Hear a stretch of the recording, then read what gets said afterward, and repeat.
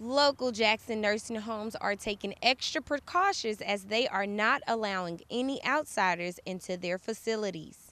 We visited over 3 nursing homes in the city, and all were limited on what they could share at this time. So we stopped by one of Jackson's well-known caregiver facilities, Comfort Keepers. We asked owner and CEO Leslie Bibb what they were doing in efforts to conquer the coronavirus. Well, we're using the same techniques that we use for cold and flu and other diseases, specifically universal precautions. These are the things we're hearing so much about now.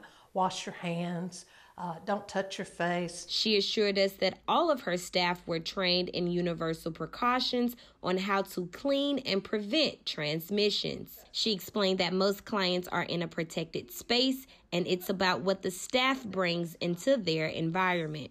We're the ones that bring things into their environment, so we have to be very careful about what we bring in. We always tell our caregivers, don't bring in any more than you need. Leave your purse, which is supposedly one of the dirtiest things that we have. Leave that in the car. We asked her, was there any advice or information that she wanted to share with the community? Well, right now everybody's going in panic mode, and that's usually not good to panic. We need to take, careful, measured response to everything. And this is a virus after all, and we know how to prevent spread of viruses. And so that's what we need to treat this as, another virus.